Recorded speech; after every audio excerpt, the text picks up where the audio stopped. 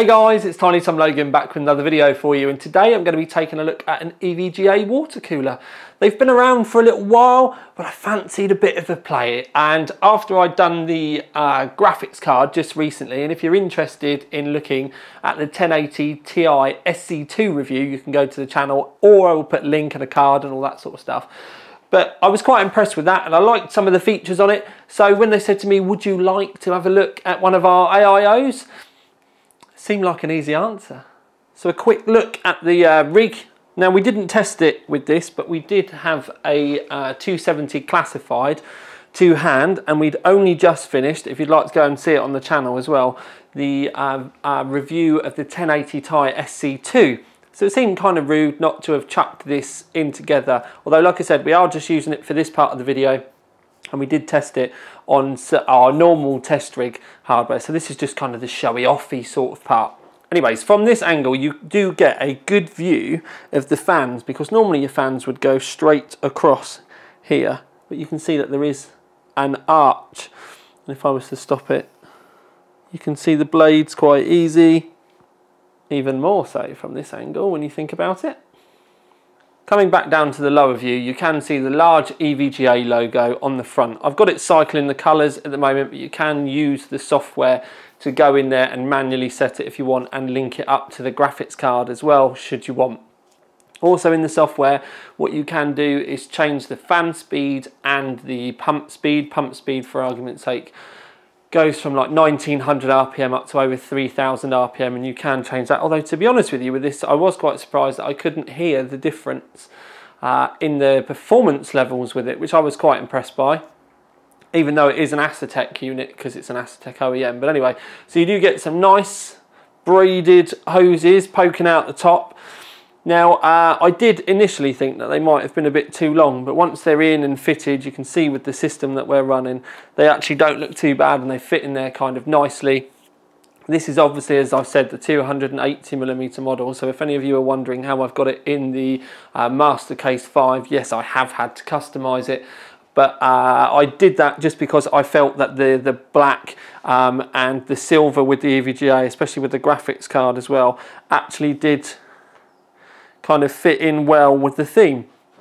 So we've the only thing that I would say is, out of the top you get the connection. There's a cable at the top, and I'm not going to show you everything because, let's face it, it's not the first time that you've probably seen this review, but there's a cable that comes out the top, and you get two fan cables, female cables, that come out the top that you can plug your fans into from the top up here, and then you also get a cable that goes in and connects to the motherboard for power. You can plug that into a Molex should you wish. The only other thing that you need to kind of keep an eye on is the fact that the USB connection is in the bottom, so I would take time to route it round and up over the top. Don't be messy and go off the side or round your graphics card. Take a little bit of time. It will take you 2 minutes to get it done properly. So with all that in there, the fitting, it fits all the Intel sockets, although on the box at the moment it doesn't support the AM4 socket, but where it is an Acetec based unit, you can get an Acetec based AM4 bracket from, I think EVGA, by the time I've made this video, should have them, but you just may need to go and get it after you've made the purchase. But you can use one of the brackets from any of the other Acetec coolers, so that could be one of the NZXT, the new ones, so the 42, 52, 62, any of the Acetec based Corsair ones. The back plate is, or the mount is, all interchangeable, so you don't particularly need to worry, and it's not like they're in short supply or anything now. So that's it in there. I think it looks kind of cool. I think it looks kind of nice. I like the chunky but rounded design to it, and the large EVGA logo. Let's face it, if you've gone as far as to get yourself an EVGA graphics card and you're looking for an AIO, it's really not a bad shout, and it obviously it does match really well.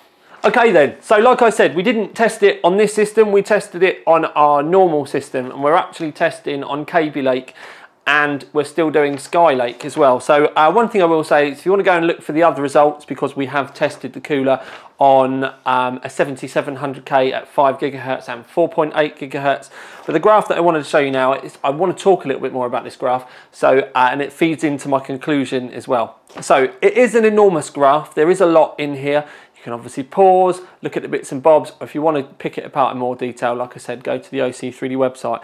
So we've got this here, and you can see the high, medium and low. Now in the software there isn't actually a way that you can just go and click high, medium or low. So the best way I can put it is we've got the fan slider, and low was at the bottom, high was at the top, and medium was in the middle. So pretty simple, absolutely really easy way for you to kind of get your head around it. Now this graph, although it is fairly extensive, you can see that we're in the top third at the top with this. Now in high mode, it didn't particularly, it didn't top it, but it's in the top 3. It did really well. At the end of the day, a 280mm cooler, it'd have to be pretty bad if it didn't do quite well and get up there. Now with this, it's because I haven't mentioned, it's 6700K at 4.7 GHz, 1.35 volts. I know that doesn't sound like a lot nowadays, but this was actually the most that chip could do, and it was kind of average for the 6700Ks back then. This actually does put out a fair bit of heat as well. But anyway, so with those clocks, we did go through the low, and the medium and the high. We had the pump on, we tested it both at maximum and minimum, didn't make any difference. Just to kind of give you an idea there as well, that you don't necessarily need to overthink your pump speeds too much. If you're running an incredibly hot CPU, and by that I mean maybe one of the older 2011 sockets or something like that, that is going to be absolutely dumping heat, you may then find that a slightly quicker fluid flow will help you slightly better. But what I normally do with the AIO pumps, if I was to use it myself as in a longer kind of platform, I normally end up tuning them. So, because sometimes the lowest setting isn't the quietest, I normally end up tuning them so that they're quietest, and you find that nice equilibrium where the noise goes away, and I normally leave it there. Anyway, the point in this graph is, and the reason why we're still showing you at the top, is something quite surprising happened. The drop from medium fans to low fans didn't make a great deal of difference. It was 0.25 of a degree. So it was literally like next to nothing. But when it's running on really those low fans, it is almost silent.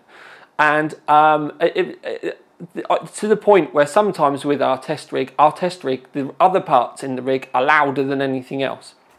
So the best way that I can put it for you is it did incredibly well. And I was expecting a much bigger drop. Now when I bring up the noise graph, basically with this noise graph, the best thing that I can tell you is that you can only compare it to our results, because there can be such a big difference between just changing the sound meter. It's unbelievable. And we also test these at absolute, knockout noise, because so 12 volts basically. We turn the fans up to max. The reason why we do this, and the reason why we give you a worst case scenario, is, in all honesty, with systems like this where you can turn the fans up and down independently, it can be a bit of a pain, because you could end up with loads of different options. And I know there are people out there now that are saying, well, why don't you test them on low? Well, some AIOs and stuff like that actually rely on the motherboard header, so you never know what the lowest is. So we've just gone for a worst case scenario, and it does help us put in there. But what that does end up doing is it tells us a bit about if you were running an absolute performance. People were asking for noise results, but the problem is with the noise results, as I've been trying to explain, it does mean that I have to do all this waffle in between explaining why we've not done this and we have done that, and why you can't compare our results to their results, because it does look like 60 decibels is a lot, but it's just the way it pans out with the way we test our kit. So use that graph to compare itself to other coolers. Normally, with it sitting about midships at 100 RPM, I would say that's fairly good, because some of the coolers out there, they can be absolutely crazy, and then the other ones, the only reason why they're above it is because, in all honesty, the fans don't spin that fast. So there's a lot to be taken, and you can pick it apart and decide which way is best for you. The most important thing that I have said to you though is, let's face it, I have said to you when it's on low, it is incredibly low. And the drop from medium to low, the performance drop off for that really wasn't that bad either. Now, going into the conclusion, we ended up giving it the Silence Award based on that low performance, because we think that the low performance actually did really well. If you go and have a look on the OC3D website, at low, you wouldn't be able to cool a 7700K at 5 gigahertz. I don't particularly see that as being a horrendous problem though, because what I genuinely see this as being good for is used for someone that doesn't want to put loads of volts through their CPU. It's definitely for someone that's manually volting, because if you're running auto volts or you've not touched them, that just means your motherboard's putting more volts in than you actually need. You can undervolt your CPU and leave it at stock and it will drop your temps right down. Anyway, the point I'm kind of saying about all of that is, if you have done that, or you're looking to build a silent system and you're expecting to undervolt and do all those things, this on low is brilliant. The performance that it put out on such low fan speeds with such low noise as well was a definite thumbs up from us.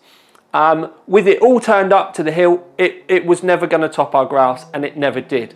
To be honest with you, it was down in kind of like, especially with the 5 gigahertz stuff, it was on par. It was average. So, but I genuinely think that is probably down to the fans.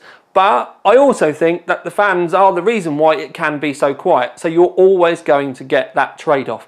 You can't have absolute leading edge performance without making any noise, unless you put it in a fridge or a freezer. But if you were to do that, you've still got a pump running somewhere. So you get the kind of angle that I'm trying to go with. So I think it's a solid OC3D Silence Award, because it is probably one of the quietest coolers we've seen that's put out really good performance, or responded well to such low RPMs in a long time. Software's easy to use, it looks nice. The fact that it doesn't come with AM4 out of the box, with the current market being so hyped up and people loving Ryzen, could be seen as a bad thing, but I've also explained that you can get hold of them really easily as well. If you can't get them direct from NZXT, eBay and Amazon have them now, and they're like £5.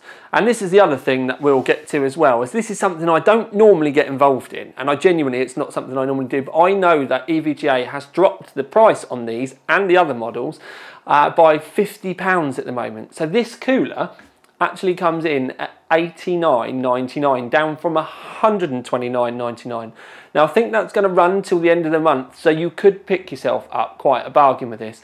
And I'd say that if you were kind of teetering and you've already got an EVGA graphics card, or you're not that fussed maybe about everything matching, then it's a really, really good cooler for the money. You just need to remember this one specifically is a 280mm model, so you need to make sure that you can get them into your case. I technically shouldn't have been able to have got it into this one though, and you'd be amazed what I can do with a drill and a couple of bits of metal to make some brackets up when I've got a spare hour and I've had too many cups of coffee. So there's all those things for you to kind of weigh up and everything as well. But like I said, for £90, I would be grabbing one before they go out of stock. Adding a little cut in, EVGA have decided to give away a 280mm version and a 120mm version of this cooler. So I'm going to add a link underneath, so if you'd like to go to enter one of those, you certainly can do.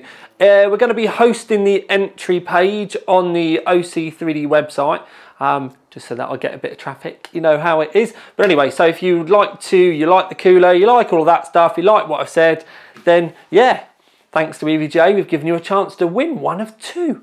Epic.